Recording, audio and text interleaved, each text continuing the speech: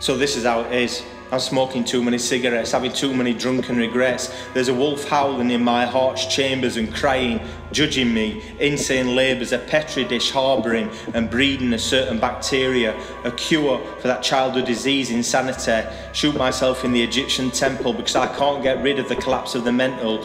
What the fuck did you think I'd be? What in the hell? I ain't no Robert Armour Cam and Swan Song, see? This mask isn't suddenly going to give way to beauty. It's just a scarred life, lived double structure.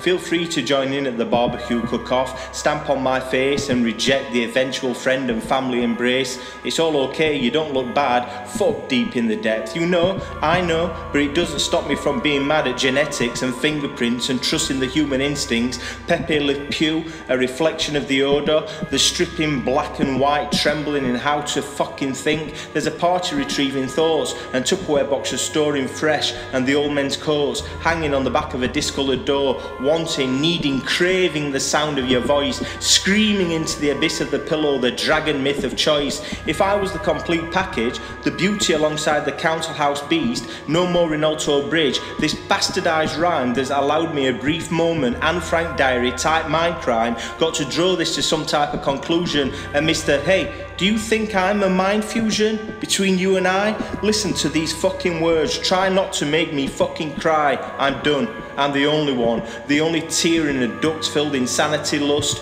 Done, I can't attend your dinner date in order to anticipate this fucked up realisation. I'll take a step back and smoke another cancer stick. Apparition fundamental, I have lived a million cursed lives and none have made me sentimental.